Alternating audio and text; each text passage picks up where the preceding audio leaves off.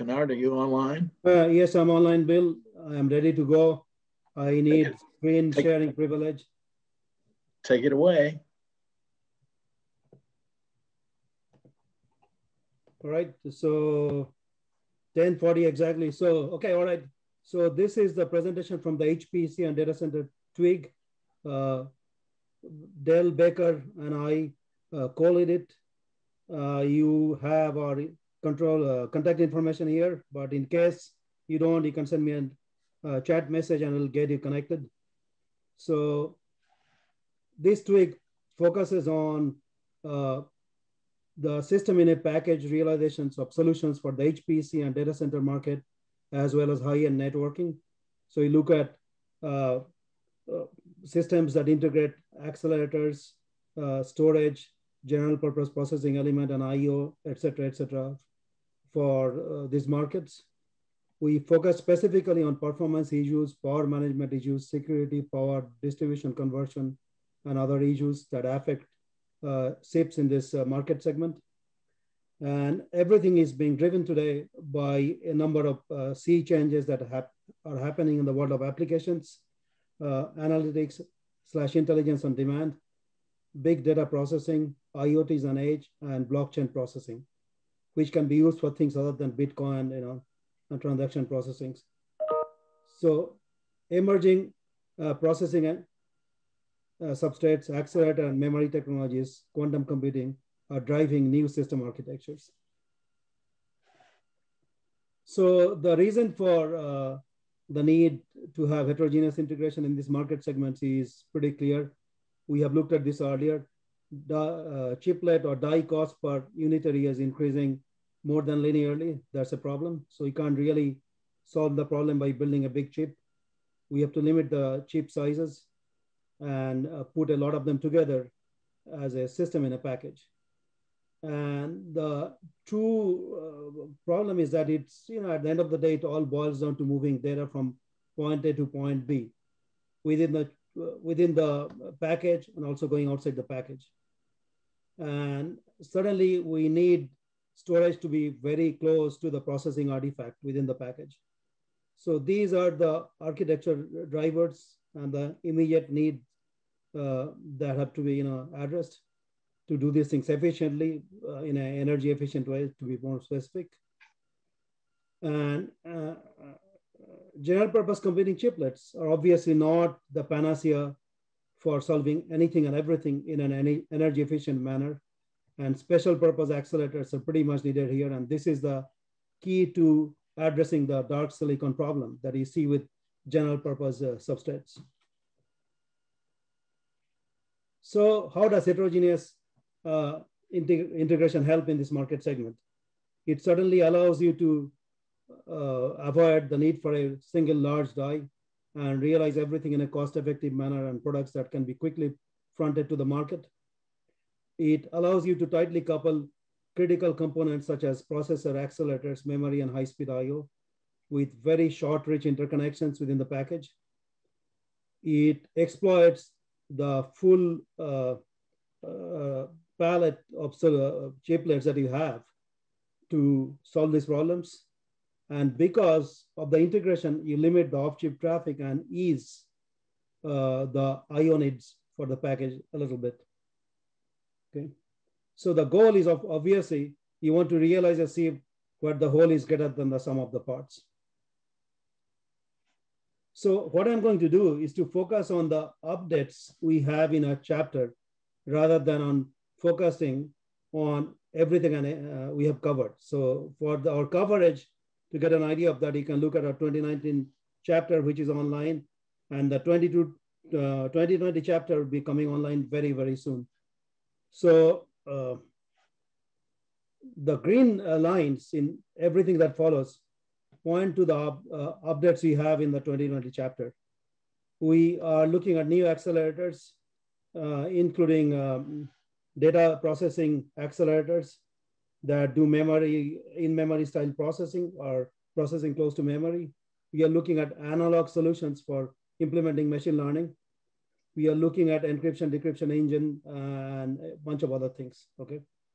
one of the key requirements is that you have to accommodate possibly analog chiplets along with digital chiplets. So power distribution concerns are there, noise, power quality, etc. So we are also looking at I/O support chiplets. Aside from the traditional electrical, some things have happened in the real world in the last year. Integrated photonics has come a long way. And we are also looking at data compression and decompression in line to further improve the I/O connectivity. And one of the big things we have added in our chapter would be quantum computing platforms. And given the heavy physics-oriented explanation of everything and anything, we try to write this as a survey section. It's about 7-8 pages. And that was truly intentional to let people understand what this is about in a way that engineers can understand. So interconnections, the emphasis would be for solutions that allow you to stack things vertically. Technologies such as face-to-face bonding, use of Damascene solutions to implement bumpless connections and reduce the connection reach and avoid the RC problems, etc. We also added an extended section on chiplets, looking at the emerging chiplet interconnection standards, and I've listed some of them. We also have to address the power distribution and thermal challenges in the stack solutions. So that's a call to the thermal group. And we also want to look at what it takes to cool photonics. Okay, so let's quickly move on. Power distribution would look at a few things that I will discuss during the intergroup meeting. Quantum computing, as I said, is the big thing. We have to look at solutions that require intense cooling, which is the vast majority of the solutions. You have to cool things down, at least parts of the system, down to 20 degrees Kelvin. And then there are, of course, solutions that don't require that aggressive scaling, including some that claim to operate at room temperature. One of the things that affect the accuracy and the reliability of quantum computing platform would be something called decoherence, where the state stored in a quantum binary bit, also called a qubit, deteriorate. One minute, Kanad. Yes, I'm there. Good. Okay. So we are looking at system level architecture. We address all these challenges and point out the challenges, okay, and how they're being addressed. So these are the component chapters in the TWG that we intend to heavily interact with. That said, we'll also need to interact with a few other TWG chapters that are not mentioned here. And that's part of the workshop engagement we have. And that's all I have, Bill. And thanks for your attention. Perfect. So let me start. This is a list of the contributors. I wanted to acknowledge quite a few of them who gave me very, very coherent feedback. If we go to the next slide, Rachel. Okay, so the chapter objectives have not changed. We said we would proliferate a standardized nomenclature. This has been continued. We haven't made any changes. We said we would look at all possible metrics and proliferate the right ones. The chapter still has the same construction. We have the converged nomenclature. We have the key metrics. We talk about difficult challenges and discussion. If you go to the next slide, Rachel. So this is the converged framework. Nothing has changed, but I wanted to bring it up to make one specific comment. This is a nomenclature slide. There is no intent to describe equivalence between each of the architectures described here. Has its own pros and cons. There is no comparison between architectures. It is just a statement. Here are all the architectures and how they should be categorized. Because there was a discussion at the Interpack workshop that this somehow implies equivalence. I want to make sure there is no, nothing says one is equal to the other. Okay. Next slide. These are examples of how the nomenclature can be implemented or used to describe different 2D, 2.5D, 3D architectures. And the intent here is to show that the nomenclature is complete, and we haven't found any case where we cannot describe it in the nomenclature we offer. Okay. Next slide. So one of the things we did was we talked about the physical metrics, and when we had written this chapter the last time around, we had metrics that we had published, we as an Intel had published. Since that point, TSMC has come up with their own set of metrics. So for completeness, we have put both of them. You will notice that there is really no difference. We used to describe IO per millimeter of die edge per layer and IO per millimeter square. What TSMC did was take the same two numbers and multiply them together. So we still have a complete set of metrics, but I want to make sure that everyone's aware we have included the TSMC feedback. We directly approached TSMC, and I'd like to acknowledge Jan Wardeman's help in doing this. And this slide that you see on the right is input TSMC gave us. Next slide. Rachel, did we skip a slide in between? There was one that showed the changes. If you don't mind flipping. No, if you go back one more. Okay, this one, yeah. So I want to point out what we promised and what we've delivered. We said we would cross-reference with other chapters. We have cross-reference with other chapters.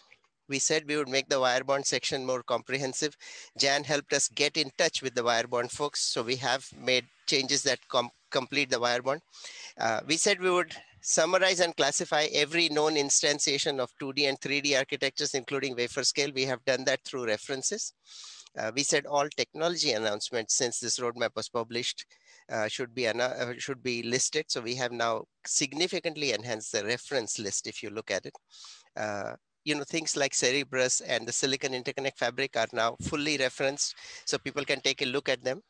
We said we would add new metrics. We have done that. Gemal pointed out very importantly that the impact of warpage must be comprehended, though it's not directly the chapter content. I think it's a very important comment. So we put a note to that effect. And then we updated the socket trends graph. We got feedback from 3 peer reviews and we included we responded to all of them except one in which, which asked for really a complete redraw. And I said, we'll do it in the 2021 chapter. Okay. So if we move forward, I'll be done in a minute or so. One more, Rich. Okay. So the nomenclature, interconnect nomenclature hasn't changed. We still talk about die to die on package, die to die interconnects, die to package interconnects. Within package, which is not covered here, covered in the substrates chapter. We talk about the package to board interconnects and the package on package interconnects. Okay. If you go to the next slide. The tables haven't changed all that much. Okay, we did clarify a few things in the tables based on peer review feedback, but the tables themselves have not changed. And one of the questions we would like to answer this year is this a conservative roadmap, an aggressive roadmap, or is it a just right roadmap? So I plan to initiate discussions much earlier and make sure that we stay in tune with the pace of the industry. And we've defined our generations very carefully in this chapter. The difficult challenges haven't changed. They are still the same: signal integrity impact, novel assembly for solder and non-solder, fine pitch sort and test, which throughout the year, we have seen many people talk about. We even went to this Too Hot to Test MEPTEC seminar last week or week before last, and they had the same conversation there. We've kept in design and process co-design as a important note, and equipment readiness. So in chapter 20, in the 2021 chapter, these are possible plans because I haven't run it by the working group yet.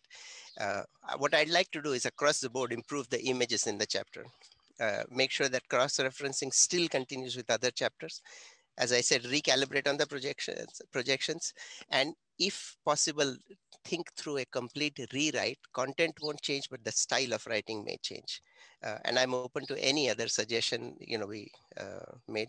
And the updated chapter has been released. We got feedback from everyone. We changed it, and I think it is, in my opinion, satisfactory response to all reviewer feedback.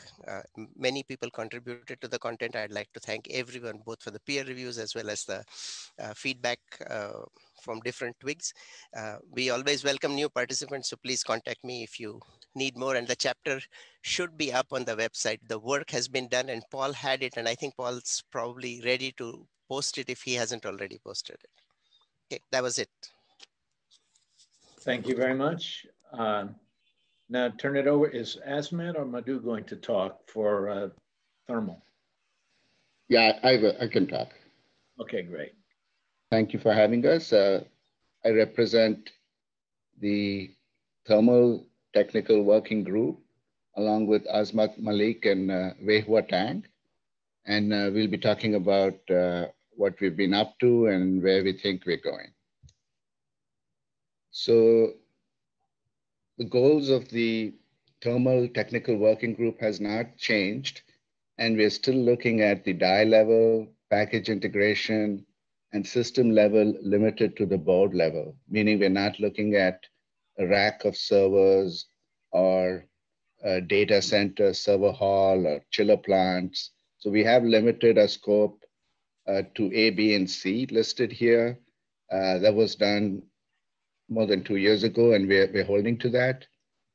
We have focused on articulating of canonical problems. Part of the reason we chose to do that was thermal is a cross-cutting twig, and it's hard to boil the ocean. So it's really helpful to surface canonical challenges and then try to go a little deeper into each of those canonical challenges. So that's how we've been operating. In parallel to the canonical challenges, what we do is we do a sweep across the board of cooling technologies and advanced concepts and look to surface them.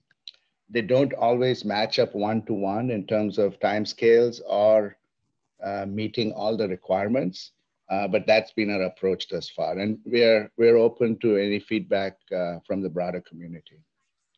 Year one was 2018 to 2019, and you can see what we did there. That chapter is published. Year two is 2019 to 2020. We're still pending our submission for 2020 chapter, and that should happen pretty shortly. What we've included is power density and content around HBMs. And for year three, similar to what Ravi mentioned, I think we need to see, do we want to rewrite the content? Do we want to keep adding to the content? What do we want to do going forward? And it's an opportunity to expand on a lot of technical content, and we've grown to be quite a lot of contributors. This is a pretty big list of contributors, so obviously I won't go through all of them, but there is a lot of interest in the thermal side, whether from practitioners deep into the thermal field or a lot of folks in partner technical working groups and spaces who have a lot of interest. So we're very grateful for the contributions, and we're looking forward to more going forward. This is to remind us of the canonical problems that we've been looking at. We've used the same nomenclature that Ravi and his technical working group has documented. So it's the 2D with stacked memory. There's the 3D stacked dies.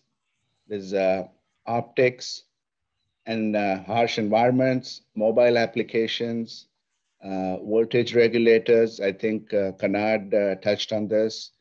And there's specific use cases like 3D stacked die cooling, which we actually heard about a lot in yesterday's keynotes from Subhashish and Ken Goodson from Stanford in two separate keynotes.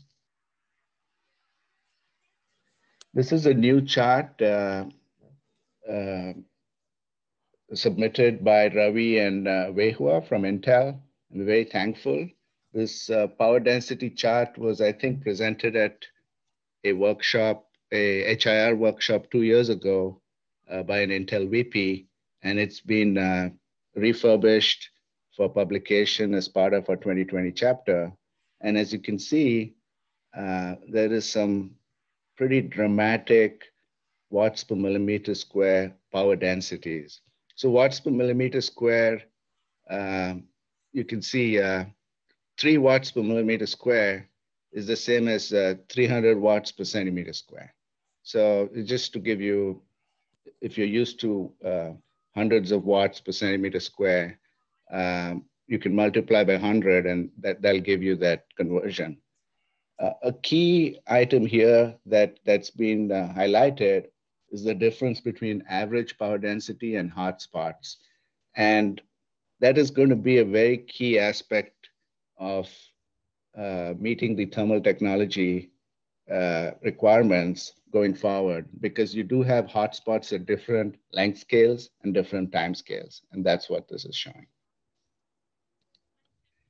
Another inclusion, I think this was a suggestion by Ravi a few months ago to explicitly include HBMs.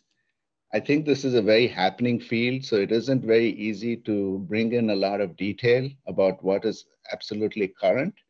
But going forward, we have to think about how to characterize these stacked die memory challenges in a quantitative way. This is a snapshot of the advanced technologies and research. It's being refurbished. Gamal and team have made Gamal Bhagat and team have refactored the section on system cooling and thermal interfaces. So we will be including that as we go through the reviews with some editing to combine it with what we already have. I want to talk a little bit about a partnership between some folks in industry and SEMI on looking into a pre-competitive silicon microchannel study. I want to emphasize the pre-competitive piece and the fact that the study is being made available to HIR and the community as an offering if we choose to absorb it and learn from it. Obviously, this field has been studied for 4 decades in academia and at the lab level, but the interest here is to leverage SEMI's supply chain objectivity to bring some further understanding of scale manufacturing in the context of actually trying to mess with the silicon. And that's something we've stayed away from. But inspired by Nikki Liu's presentation yesterday, if we want to bend that heterogeneous integration curve up into the $1 trillion range, I think we are going to have to do something radical in the next 5 to 10 years, as hard as it might be. That's my opinion, but I think it's worth including in the HIR roadmap as one of the areas for emphasis. This is just a snapshot of what's been done. On the right-hand side is an artifact from DARPA's iSchool program, where tens of millions of university and academic and lab funding has resulted in some extremely fine studies. And I think trying to make sense of whether those studies and those incredibly high cooling capabilities can be translated into devices that this industry will be manufacturing in the next 5 to 10 years would be a very interesting exercise. With that, this is my last slide. We expect to kick off weekly and bi-weekly syncs and hope to refactor and reshape this space with a lot of input from the cross-TWG feedback. So. Amrit's Integrated Photonics. Okay, so my name is Amr Helmi, and I am with the University of Toronto, and I serve as the co-chair for the Photonics TWG. And what I'd like to talk to you today about is some of the updates and the refocusing of the Photonics TWG critical path items. So the key challenges for photonics and systems in a package have not been changed. And this year I've actually tried to divide them into 2 columns. One is the one on the right-hand side is deemed some of the existing more standard challenges that exist for packaging devices of heterogeneous nature in a chip generally, stress, CTE, power delivery, lifetime, etc. But there are some more pressing issues right now given the nature of what is going on with respect to silicon system in a package. So the thermal load of each component, the temperature stability requirements for photonics are very different than those of electronics, and that tends to actually skew the design of the photonics themselves to make them work, and that affects things like power. So very tightly interconnected network of power consumption, space, as well as temperature stability. So what I sorry about that. So what a cost of a single fiber mode attach as well is one of the least appealing, if you like, topics, but slightly actually it's quite detrimental for some of the companies that are doing these. And we really need, as less appealing as that may be, we really need to try to strike either a consortium or a work group to try to tackle that once and for all, because this is a problem that has been conventionally tackled in the in academia, less so in industry. And that's why the solutions tend to be somewhat fancier, speaking less about yield, more about design. So just to remind you and to update the slide, this is most recent set of data that goes up to 2020, where the I/O bandwidth density continues to play a limiting role for exponentially or for any increase whatsoever for the computing capabilities. And this density is limited to a large degree by sort of power and thermal issues. So you need a lot of power to get, as you're well aware, to get carriers from A to B across the chip itself, across the multi-chip module itself, but at the same time, optics can come there to the rescue, but it hasn't done so. And that's one of the reasons why we would like to discuss that in a bit more details, because there's, as you can see, a pressing need that clearly there is a ceiling where electronics is not able to do more if we would like to maintain the power density in the chip and the counts to go up. So some of the examples where this could actually bring us bring us up with some optimism is the work from Cerebras recently, where they have collaborated with TSMC, and they've had a chip scale engine, if you will, where the interconnections themselves within the chip itself are very close, but not quite exactly the same bandwidth as those between the chiplets, because that was done monolithically. So that tends to increase the computing capability, that tends to reduce the bottleneck, but at the expense of the power consumption and the electrical bandwidth. So the question that I pose to you, given the success that Cerebras has been having in building these chip scale, or rather wafer scale engines, one of the things that we would like to try to strike as a working group or a task force is, could one achieve something like that optically, where there is a bit of a flip chip at the interfaces to get this done optically? That would certainly provide an inflection point. Why? Because that inflection point will mean that the interconnection between these chiplets now will no longer be the same bandwidth between as the same bandwidth within the chiplet, but even higher. So that can provide some capabilities of a network on a chip that is not possibly available now. So this is one of the possibilities that we try to discuss and prospect in the chapter. But just to give you a feel for why the design of the optical devices is very much tied to the hip to the system budget, is looking at some of the thermal budgets. Some of the very early on between Berkeley and MIT that had zero change photonic components be built on silicon, provided great capabilities, but relatively modest bandwidth and relatively high power consumption. But at the same time, if you try to mitigate that by trying to have the power consumption itself reduced, you'd make these modulators, the optical modulators shown in this top center here, you'd make them even more resonant. And in that case, you'd make them more power dependent, more temperature dependent. So there is an interplay between power and thermal here that is difficult to overcome using conventional approaches that has been utilized thus far in photonics. So the minute you use a resonator, like the ring resonator here, you will reduce the power because of the resonance that you see on the top right-hand side in the slide, but you will also make it significantly more temperature sensitive. And that's not the operating temperature, this is the temperature swing and stability. And these are two separate things, as we've discussed in the thermal chapter. So the issue here is that photonics has the two sensitivities, the swing in temperature and also the operating temperature. Some devices, such as, for example, the lasers that I show you on the left-hand side here, are extremely sensitive to temperature, as shown for conventional quantum one lasers on the top left plot.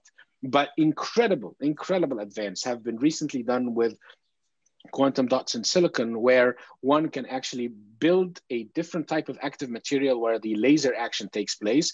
And this active material looks like a quasi sort of a zero-dimensional material, dots basically, like artificial atoms. And in doing so, one can significantly reduce the laser operating temperature dependence, as shown in the second plot on the right-hand side. So you can tell that the pump laser itself could be made significantly less temperature dependence. But still, if we would like to expand the bandwidth, this is not going to work because this is one laser. So you're going to have to put, if you would like to have 10 channels, you're going to need to put 10 lasers. And recently, some substantial advances have been done between Berkeley and Caltech. And it was highlighted yesterday by Gordon Keeler's, in Gordon Keeler's presentation, where some of these quantum dot lasers, which we know and love, are extremely temperature insensitive. They've been coupled into nonlinear resonators where one can tailor the gain, the nonlinear gain and the propagation to provide a different kind of coherent source called the comb source. And the advantage of this comb source, in this case, heterogeneously integrated to look in a butterfly mount, like the center bottom there. That's the size of effectively a coin on a thermoelectric cooler, can provide you with approximately maybe 100 lines of laser radiation that you can use for multiple channels, all self-pulsed. And this could provide very valuable clocking capabilities because of the level of purity of and the phase and the reduction in the phase noise approach. So on the front of the sources, the power supplies that have always been bogging down photonics to infiltrate into interconnects, there's been incredible advances in the last 48 months. Moving forward beyond that, what else can we do? As I mentioned to you, there are some fundamental limitations associated with the fact that in a silicon waveguide or in a silicon set of structures, interference is the way by which we can get things guided, can get things working. But in an alternative route that has been gaining traction, you don't have to use that. You can use metal optics. And also another inflection point, in my view, that was published recently in IEDM 6 months ago, then there are now plasmonic transceivers, filter, a receiver, and a transmitter that have now been able to outperform, this is my last slide, that are able to outperform silicon photonics by way of every single metric. And most importantly, the ceiling where silicon photonics cannot break is the latency. And right now, these show latency of approximately less than 10 nanoseconds, when the best that can happen in silicon is between 50 and 100. So the future is extremely bright for photonics. And in brief conclusion, as we always say, that photonics continues and remains to be a key enabler. At this point in time, many of the roadblocks that prevent or postpone its deployment to replace electronic copper wires are being decimated basically and dissolving very quickly. Our next presentation will be Ken Lanier speaking for the test twig. So what does the test group do? We have a large number of people who are basically drawn from the equipment and IC manufacturing worlds. You can look at the list of topics that we tend to track here. This list will morph depending on how the needs change, but the test twig is a little bit different from all the other twigs. The other twigs sort of focus on what it's possible to build. And from that, we get sort of a list of things that need to be tested. But what we're sort of focused on is what is it possible to practically manufacture and test? And to that end, the service we would like to provide back to the other twigs is, well, what would make what you're doing easier to test? So a quick update of the 2021 chapter and what we're working on. The production requirements, a lot of them sort of continue on the same vectors they have historically. Logic devices are getting bigger, so scan test times get larger, scan and functional test. SerDes rates keep going up as everyone understands. The RF devices in production were at 70 gigahertz because of 5G, and that'll just go up. Photonics continues to be a challenge in terms of a practical test interface solution. And what's new is we're now spending a lot more time on data analytics. We believe they're going to become a key to more efficient manufacturing and also higher yield. And yield is what primarily drives the economics of what we're all doing. higher, the economics of everything we do is pretty much driven by not having to scrap good device, having to scrap parts unnecessarily, or even worse, assemblies. So all the things that I said are true, regardless of whether they're monolithic die, system in packages, the die are big or small. All of these trends continue to apply. So what I'd like to do is focus the rest of the time I have on things that are unique to the HIR world. So the packaging keeps making things more interesting, smaller pitches, heat dissipation, as we just heard. But on the inside, what makes everything economical to produce? So if you look at sort of how packaging changes what we do, if you look at a monolithic device that's a heterogeneous device, has a lot of different functions on it, test is usually defined at the outside of that device, and sort of how things move around inside the device is a function of the monolithic design. And as we go to a heterogeneous package case, clearly the manufacturing process gets a lot more complicated, but the test is still defined at a monolithic level. So we know how to test each of the individual things that go on in the package, on the substrate, whatever it is. And what we'd like to do is, going forward, think a little bit more about this package level test access. And if you think about it a little bit, if you're looking at testing this sort of thing, the strategy that seems to work best in terms of testing and getting good results is to test the individual silicon very, very well, make sure you have known good die, or as well known good as possible, and then have a very, very good assembly process. And then you sort of test it all when it's done. So the analogy in this case for manufacturing, it's kind of like a space capsule re-entering the atmosphere, right? The first thing you do is you test every piece of the system that you can individually. You launch the build, in this case, fire the retro rockets. You go into a communications blackout, in which case you lose, in our case, observability inside the thing that you're building to a large extent. What's going on between all the different pieces of silicon. And then from a manufacturing point of view, what you do at the end, you sort of get the system level test results. The rocket analogy is you would look at the sky and hope that, the capsule comes out in one piece.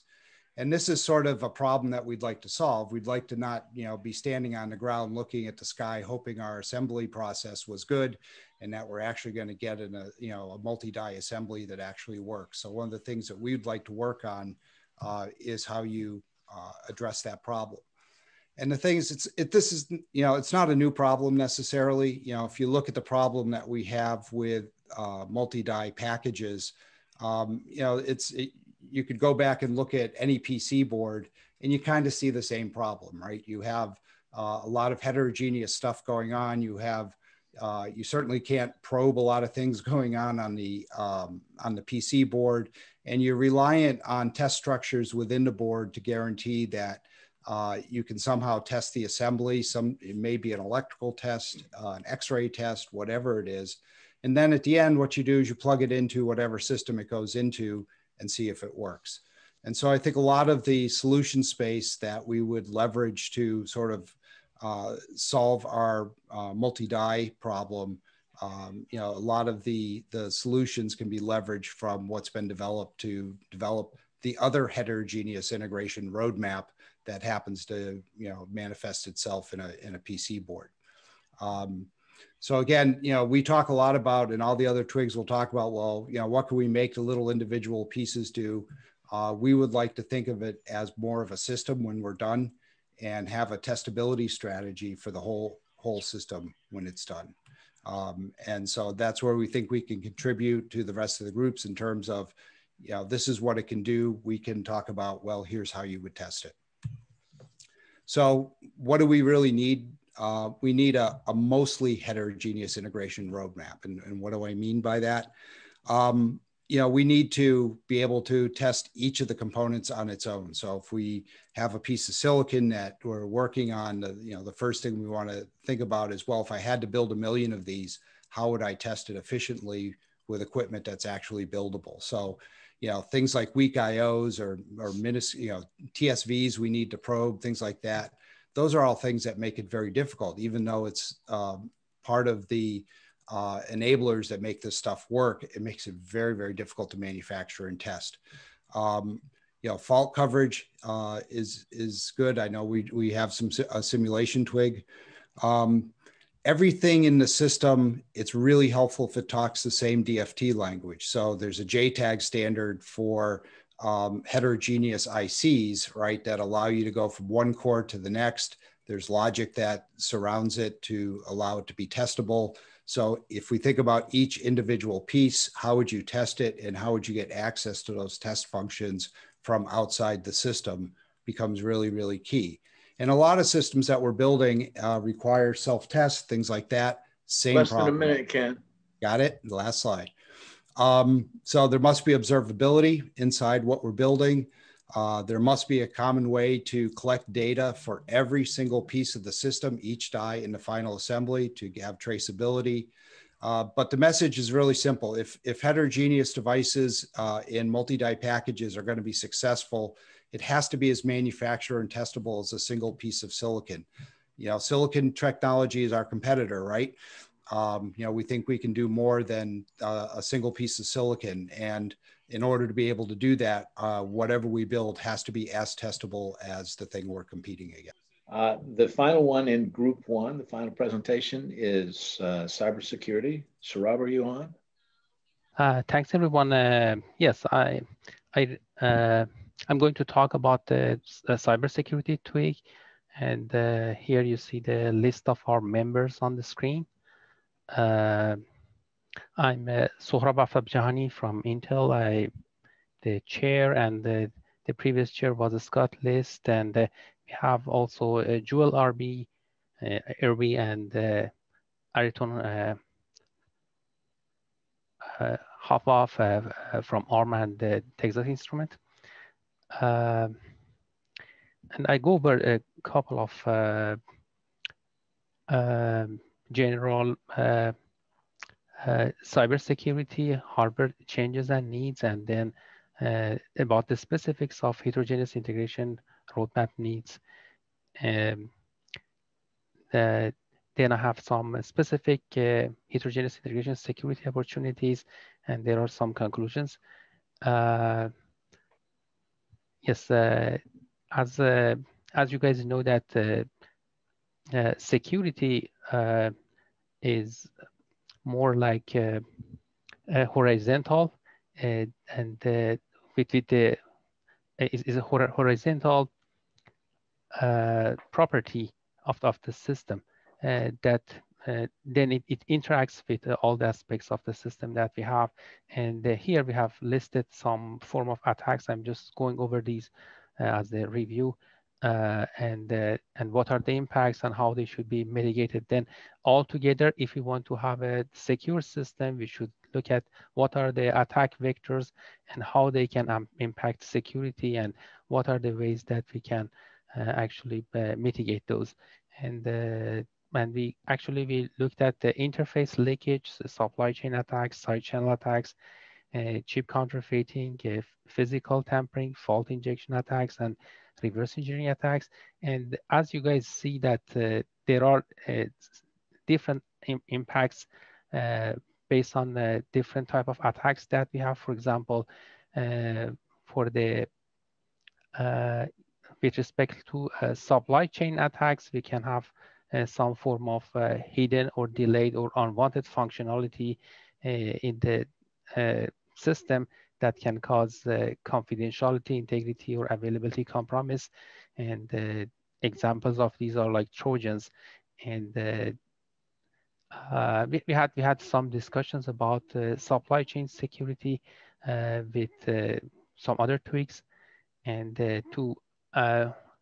and with respect to the mitigation strategy, we can have better form of validation and testing, and also some form of parasitic extraction, also some active triggering mechanisms can be useful to detect these issues. And also we should make sure that we have IP design materials provenance.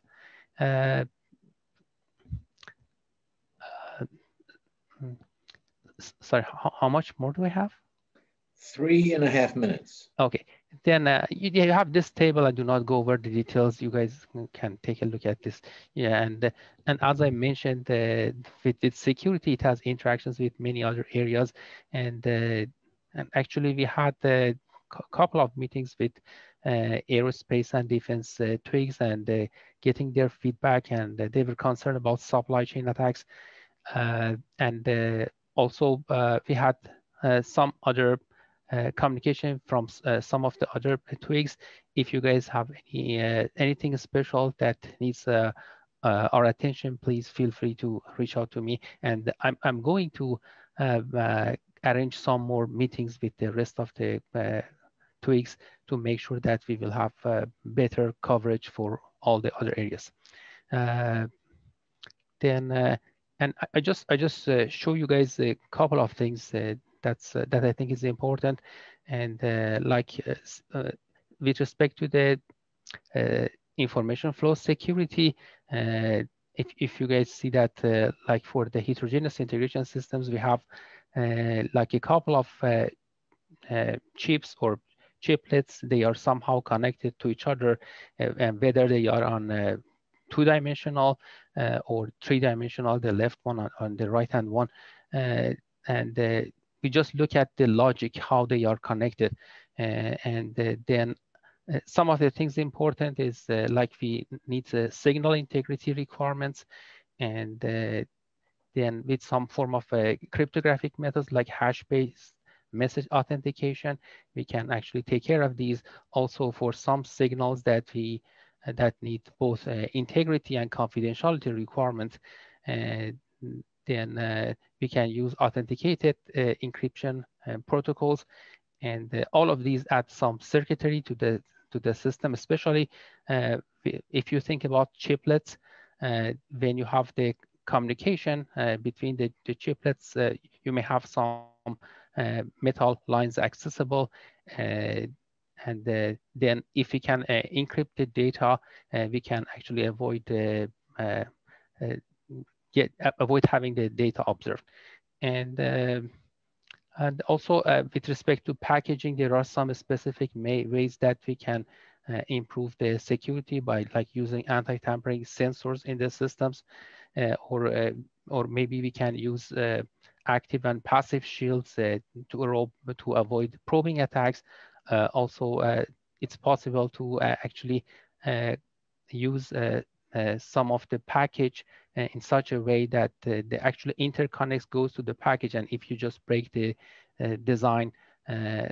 break the package, then you just make the system or chip here unusable. And there are also some specific ways that we can take care of security by having like a security controller. These are more or less like what we do in testing. We can have some form of controller that it's like a central controller. It could be like any form of distributed system, and then actually it will look at each of the chips. Here we have just we are showing two dies, and if there are any, we check if we attest those, we make sure that they are authentic, and then based on that we can actually create the communication between those. Otherwise, we will see that something is wrong, and the security controller flag it and stop the communication. Also, we can have some the other mechanism to actually power some of the elements off, or we can have some form of monitoring for like energy, clock, and EM if we are suspicious about some abnormal activities like Trojans or something. And also the last thing is we can actually assign the configuration of the chips dynamically. In this way, we can have some form of isolation or make some changes. And with respect to the 3D, You're just about out of time. Okay, just a minute. Can I have? Yeah, go ahead. Yes, and also with respect to the 3D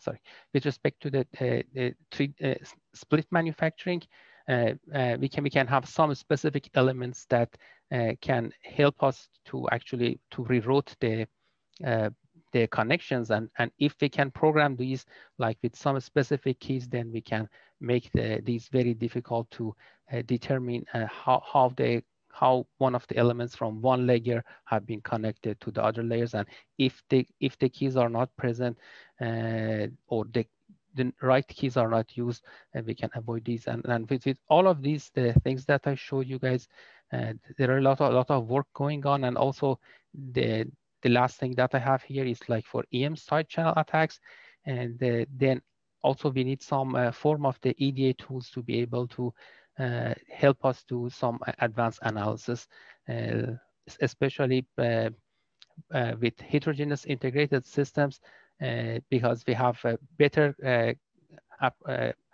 approximity and closer approximity among the components, then side channel attacks are much more important. This is actually the work from Dr. Michael Orshansky from University of Texas, and that's in the paper. And anyways, I just close this, that we need a collaboration with all other TWGs to be able to actually mitigate some of the threats, and otherwise we can have just some marginal benefits. Then the best way is to have like system level approach to mitigate all the threats. And that's all from my side, and we are going to have a major update with respect to the chiplet for 2021. That's my plan. Thank you so much. Thank you very much. I'd like to thank all the presenters in this session. Yeah. Okay, I think the Bill, I think the questions should be addressed, have all the 6 different tricks, and see whether they have questions for each other.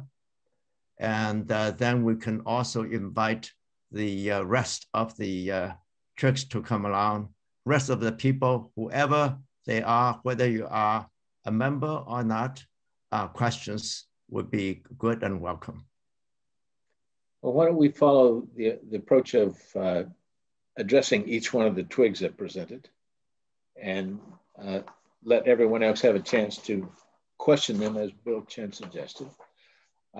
So let's start off with the first presentation was high performance computing and data centers with Kanad. And anyone who has a question for Kanad, either part of this group or otherwise, but let's start with the presenters from the other technical working groups in group 1. The floor is yours. Any questions? My question to Kanad is, how do you view bringing in quantum computing? It seems physically a different species. I don't know if it is. I need to go read your chapter much more in detail, but what is your vision to bring that into our roadmap? Because it looks so different. Just curious. Okay, so Madhu, the short answer is there are components in the quantum computing system that can be integrated. So if you look at the bulk of the quantum computing systems that use 20 millidegree Kelvin of cooling and whatnot, there are new advances that have been made with qubit implementations and with the control plane, which is basically the circuitry that sets the state of the qubit, does the measurement on the qubit state, sets up the qubit interaction and whatnot. So at least in the world of solid state qubits, like the one that Intel is pursuing, they have developed qubit controllers that can also be integrated with the quantum plane. The quantum plane contains the qubits the interconnections, perhaps most of the quantum logic gate and whatnot. So that can be done, both can be cooled simultaneously. So there are ways to do that. In the world of photonic qubits, like the ones that are pursued by Xanadu and others, where you don't need to cool down the quantum plane and things can operate at room temperatures, there's certainly similar possibilities of at least integrating the quantum plane and the data plane. If you look at the super cooled qubits from your company, from a large set of established companies in the base, the integration challenges are more difficult. You do not want any heat source, such as the control plane, close to the qubits. So that's a challenge you have to address, and because of the lack of documentation on the qubit controllers and the control plane, this is very difficult to quantify. So what we have done in our chapter is to lay out the integration possibilities and where they apply. We are going to put out our chapter in the next 7 or 10 days. We are collecting inputs, comments and whatnot, but I can send you a copy of the draft version that we have, with the caveat that it's not the final version. Can I supplement that, please, when you have a minute? Kanat? Yes, please. Sure. This is Amr. Madhu, the qubits themselves, the superconducting ones, don't come in one flavor. They come in different flavors, but they share a common temperature of operation that is much lower than you being able to keep everything else at that same temperature. So as I'm sure you're well aware, there's a tiered cryostat where different components sit at different parts of the cryo at different temperatures. But recently, that's not the only qubit out there. There is a class of qubits called semiconductor qubits right now that could be built and have been built on FDSOI that from 22 nanometer generations and down, they can actually operate at a few kelvins. So there is an entire, so it's important when we put it's important when we take these into account in our roadmap, that we take into account all the upcoming things, not just one generation. So there are ones that are being developed and have been demonstrated that tackle the problem that Madhu is speaking about, that how can you keep the entire system at a microkelvin? There are ones Amir, let me interject. These are all covered in our chapters, current and emerging ones, in quite a bit of detail. And Madhu will have a look at the chapter, and that drives the integration is the need for significant amount of connections between the control plane and the quantum plane. And that's where heterogeneous integration can help, provided one can develop low power control plane that can be co-cooled with the high temperature qubit, slightly high temperature, which is 100 millikelvin to a few degrees Kelvin. Yeah, my question wasn't cooling. I was just curious about, it's a transitional, more revolutionary technology. It's about how the roadmap approaches something that looks very different. So it was more generic to the roadmap, not cooling. Right. I hope I answered the question. You did. Yeah. Thank you. Thank you. So any other questions that you have for the HPC committee? Kanat, this is Ravi. I have been thinking about the intent of the HIR roadmap was to project a problem statement that the future will, we get everybody interested and say, I need to focus on this particular area. John Shelf showed one principle of how computing will evolve, and there have been others who are saying stuff like this. Could we somehow manage to synthesize the output of your workshop and say, here is where we absolutely must invest for success? And by invest, I mean intellectual investment as well as eventually financial investment, so that the research is focused right. Like, what are your thoughts on how to do this? Right, Ravi. So, the focus should be on increasing the density of the connections, or the escape bandwidth at the edge of the chiplet. That certainly is a focus area that affects HPC. Integration of power sources to help the chiplets to come together is another. But quantum imposes a new twist. Photonics for IO is another. So what you're saying is, it's spread out in our chapter. I take your suggestion is to have a single section where you can delineate the needs instead of going over the 40 plus pages that you have in the 20 edition. Yes, so you will do that, and we will need help from a lot of the other twigs, photonics, the 2D, 3D, and whatnot.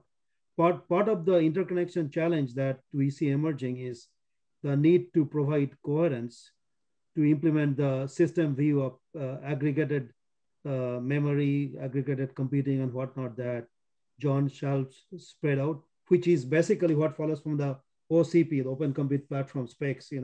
It's a generalization of that.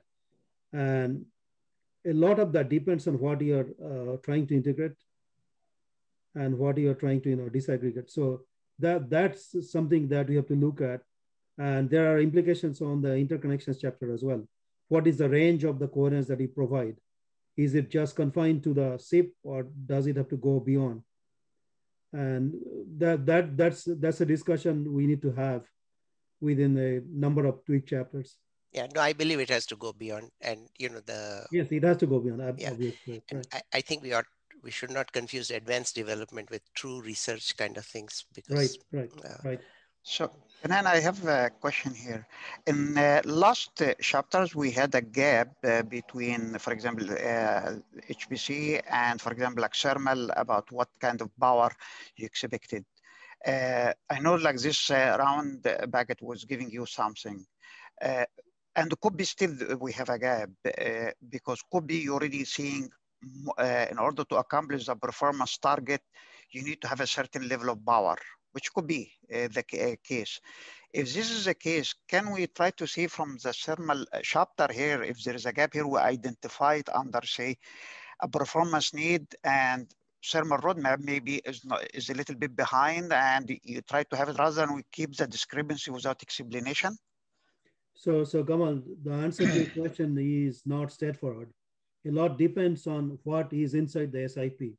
There could be different challenges for your world in the FPGA world versus what is happening in some of the machine learning world. What we have done in the 2019 chapter is to delineate the TDPs at the package level. And the system architect that integrate the various components that come together in a HPC data center SIP can respect those limits and design around that. But to delineate, what you're getting at is, watts per centimeter squared. That again depends on the spectrum of solution. It also boils down to, can we do spot cooling inside the chip and whatnot. So these are challenges we have put out, qualitatively instead of quantitatively, because it's very, very difficult to do. No, but try to put the other way around. Like I visualize this, my personal interpretation. Your twig is more by comparison in a company, my silicon architecture team, which is tell me this is what I need to have. And in this case, I believe the catch as a thermal chapter to say how I can do it for you. So in this case, you will be targeting performance and say this performance requires this kind of wattage. You guys, I need to have this. Gamal, that's exactly what I'm trying to get there. Exactly. Okay. Performance means many things. It may mean inferences per second in the machine learning world. Agree. Versus flops. And there is no common denominator in all of this because the technologies are different, the technology is emerging. We can spell out specific limits that we expect in different regimes and, put that out in a chapter. But we'd like to engage in a discussion with many of the key players. And this will be something that we can do in the 2021 edition. This would be a good thing between Madhu as a twig for thermal, you like a more closer on. This my suggestion for 22 activity, 23 if we can be able to. 2021 as one item. Actually, yeah. Good for 2021. Okay, so I had to hog the time unless there are some really burning questions that I can respond to. So going on. Next week chapter, I guess. Okay, we still have time on the schedule for additional discussions, and we'll open it up to a larger group. Are there any other questions from the other presenters, other twigs?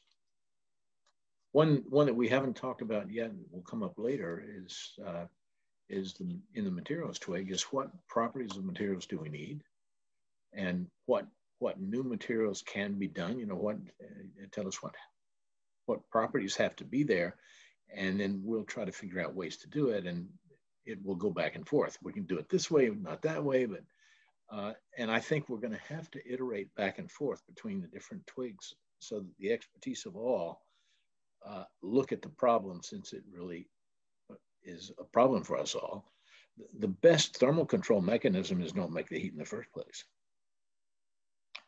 Yeah, and Bill, I agree with you. The issue is not everybody looks at the word heat with the same language. If you talk to people like Gemal or Madhu, all of us talk about it in terms of watts per millimeter square or watts per centimeter square. And to us, it is either a transient spike or a steady state dissipating source. But if you talk to an architect, the way they look at things is, you know, if a spike happens and nobody sees it, like a tree falls in the forest kind of deal, they don't worry too much about it. And I am amazed that we don't speak the same language at all times. So I don't know, Gemal or Madhu, if you guys have a comment on this subject, but I don't think we are even in the same space. So discussing materials to me sometimes becomes like talking completely at cross purposes.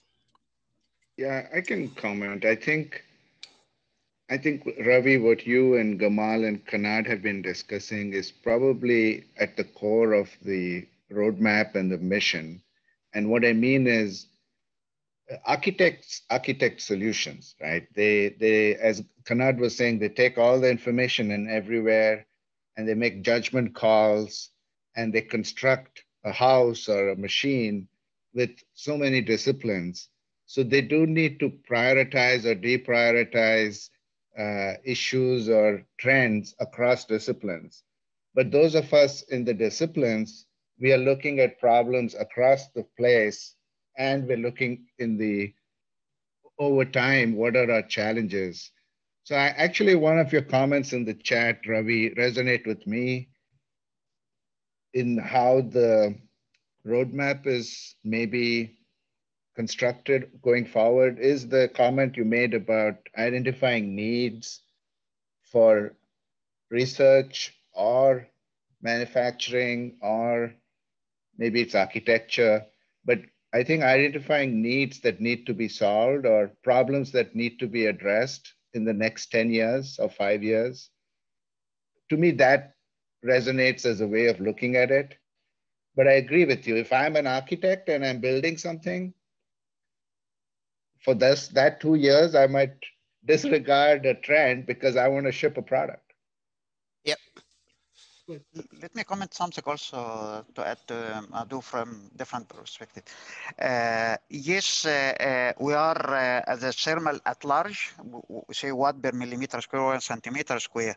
But your point is right, and there is a lot of activity about material, how response in short time transient, like the sparking here in macro millisecond. Is really I will be able, thermal sensing will not be able to have it, but we need to understand it. Is this will be leading to a performance issue? Is this leading to reliability issue? This is one will be getting more critical, and the curve you already provided to Madhu is very interesting, because you start saying average power when you give it, and after that you put another one which localize one. It didn't show how long the time can be having. This is one of the stuff here which we need to see how this will be impacting us from thermal chapters and going all of the way to materials to performance, how we able to do that, because currently we are steady state, quasi steady state are giving us a roadmap for it. But it is like I'm working in this one and behind the door. I'm not sure how far we will be able to take it in a more publicly to start or the public community ready to start disclosing something like that and start saying to be part of the roadmap. I'm not sure, Madhu, so, what do you think? Yeah, Gamal, at least the way I see the thermal roadmap, since all of us are working, at least in industry, on confidential projects, our own applications, Kanad listed a bunch of them, and they all come up with architectures that are different because you have to build and ship a product in 2 years, 3 years. The way I see it is we can surface challenging problems and physical issues. And then you put it out there, and then the community, the research community, innovation community surfaces solutions. I think mapping the two very precisely is challenging because it comes down to architects and architecture and judgment calls around a product. That's my opinion. So I think addressing the problems and then addressing a whole host of solutions, I agree that we can do a better job of trying to connect the two, but I think there's a lot of challenges when you try to precisely connect the two, because at that point you're designing a product which becomes very hard to do in a public domain. That's my opinion. What do you think? So Madhu, to add to that, there's also a lack of the kind of aggressive power management in heterogeneous integrated product compared to what you see in CPUs and DRAMs. So that philosophy of managing everything at a finer granularity in terms of power and performance trade-offs has to percolate throughout the SIP, and that requires standards for power management. Obviously, that we have not seen. That requires a global view of power. For us, power budgeting, we have listed these as possibilities, but how much we can do in the short term and the near term and in the longer term, that is something that is difficult to, again, spell out, given the diverse nature of the products that we have. It comes down to the point that you mentioned, in the real world. Yeah, I think if you're rushing, yes, if you're rushing ahead with the technology for time to market, you make compromises on things like you said, and then if you hit a wall, then you might spend a huge amount of effort on this other thing that maybe has been neglected for 2 to 5 years. So that is how you do things when you're actually trying to ship a product, right? Maybe I want to hear back from Gamal and Ravi just to close the loop on your thoughts in this on this discussion. I think your point is well taken, at least from my end. As a product, yeah, for sure, we have some restriction about the product, etc. But we need to come to the point, I think, because we are going to 3 and 2 nanometers. And a lot of discussion, we know that the power is getting very high. So localized one, which in micro millimeters level and millisecond level be having, or microsecond level, how this impact, it is a known area for us as a thermal. I cannot put thermal sensor to have it. We don't know if this will be a challenge from reliability and material and stress. Currently, we are taking, for example, say our crack in low K RDL, look to the macro bump and see what happened here.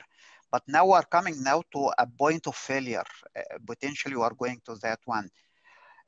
We need to start putting something in, I will say, in a roadmap to start alerting this one and have the people thinking about it from material, from reliability team also. Because otherwise, in this case, whatever performance being put from high performance computing will not be able to address it. And will be good also that somehow Canaan can come with his group, a way how we can see transient performance and the scale for that. This may be before we put a roadmap, I think, yeah, what is the scale we need to have like the right language? Yeah, you make a great point. So the way I internalize it is we would highlight in the thermal chapter that time-dependent power spikes and cooling is an issue or needs to be studied.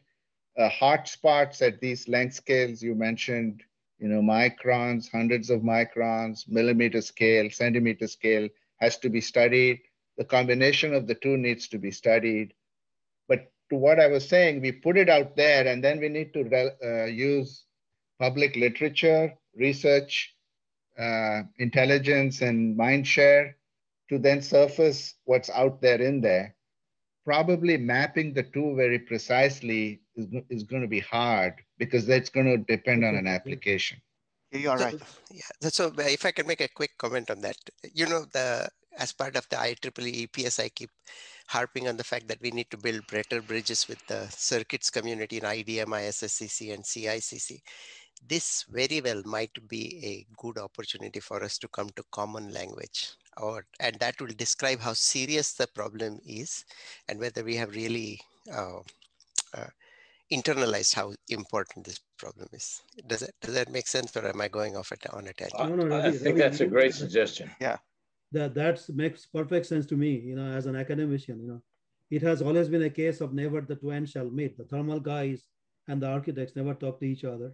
Right. And the architect solution has been to use temperature sensors to throttle the clock down to take out some of the steam that you're putting out on the cooling fork. So this requires a holistic approach to designing SIPs that we have never ever followed, right?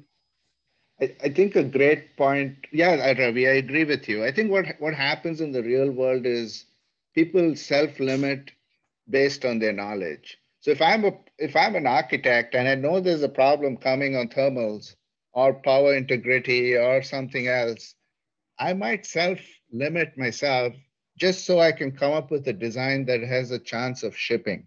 So actually pushing that envelope aggressively needs a lot of pulling and scrutiny on why people are self-limiting. So yeah, your proposal sounds appealing to me.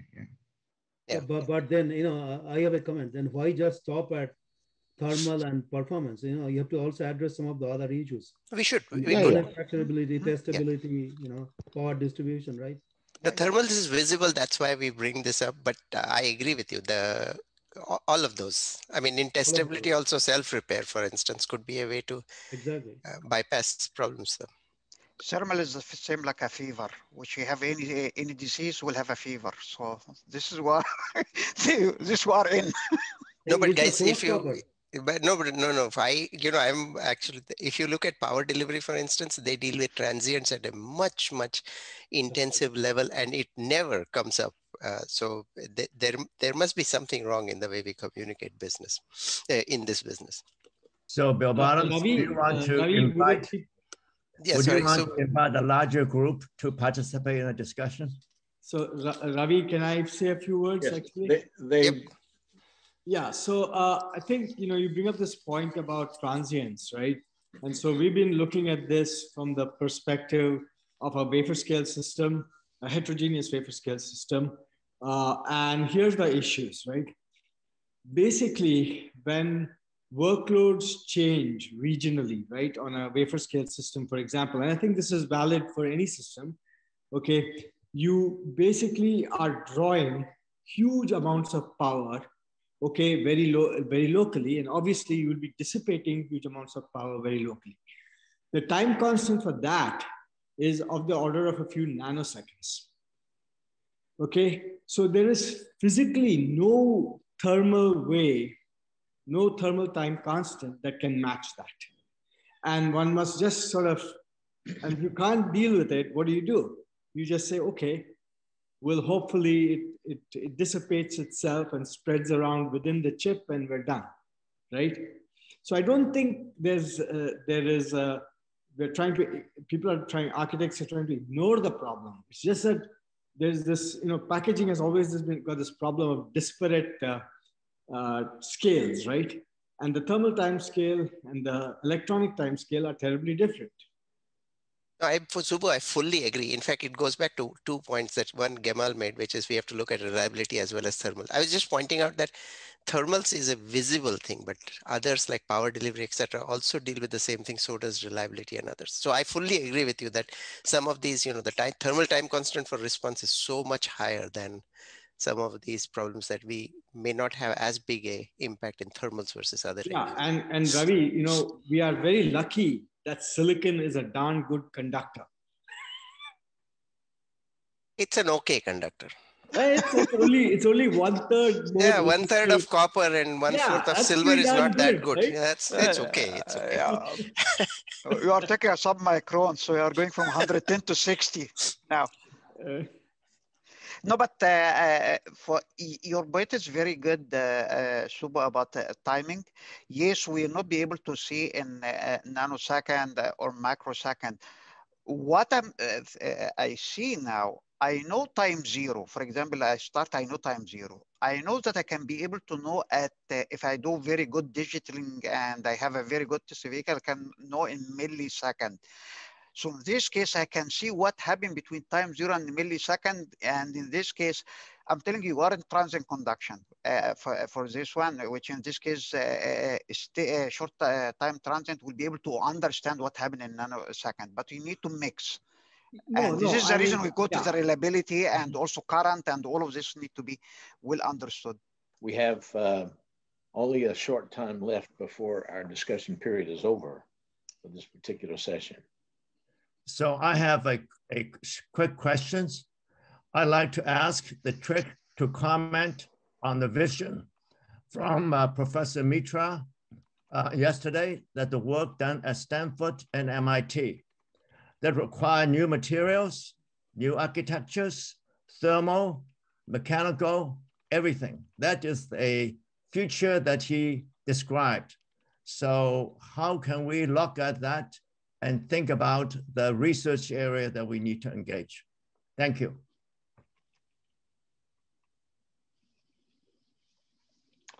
It's primarily changing from silicon to carbon structures instead of silicon structures. And the whole issues are different. The connectivity is so much higher for thermal as well as for electrical on a per unit basis. There are different reliability issues, right? The carbon nanotube transistors are known to be very prone to failure, manufacturing issues, defects, operation time in the field. I am yet to read the paper that he suggested where he discusses the reliability. That's a big challenge. For specialized platforms, yes, that's a great architecture. But to convert it to a general purpose substrate, have intermediate cooling layers with microchannels, how much of that can be done practically remains to be seen. But I would suggest something here. We are a recipient of the silicon, which is based on business model infrastructure, which fabless. Our roadmap is not changing the infrastructure fabless. If the circuit, like a roadmap of circuit, and this is changing the silicon architecture, and you are moving in that direction, and you already define it, and the business model moving in that direction, our roadmap will be coming in the second level to do it. But in order that as a roadmap for packaging integration, and I start to dictate what's the future of silicon architecture, of the device circuit architecture, I think that it is not in the mandate of this roadmap. We should take a step back again from that. And if it is adopted and business model adopted, in this case, we will try to see how the roadmap will be working this. I will not put restriction like what you just said. What you just said may be good for 3, 4, 5 years. If we are looking at 15 years, and in materials, we are looking at 25 years. So that is a long view that we are looking at. I understand, but you need to have the other one in the front of us, like circuit people, other community accepted. We have graphene being put before in Georgia Tech, but other architecture, say we change, and it didn't happen. So I'm not going to argue with you on that. I'm just saying that I like to invite our community to look at future in a long view and not just be restricted to what we have today. That our responsibility is to look at a long view. What we have today is not the purpose; it's the starting place, and we need to project out 15 or more years and provide what's going to be needed at that time. And we are now in our break period. We've got a 5-minute break. So there's an intermediate solution where a stack like that built on carbon nanotube transistors is part of a bigger chip that uses conventional silicon. That's possible. The reason why we have the speaker yesterday is to invite all of them to give us a vision. So we have some very interesting people from yesterday. So, okay, thank you. We have a break.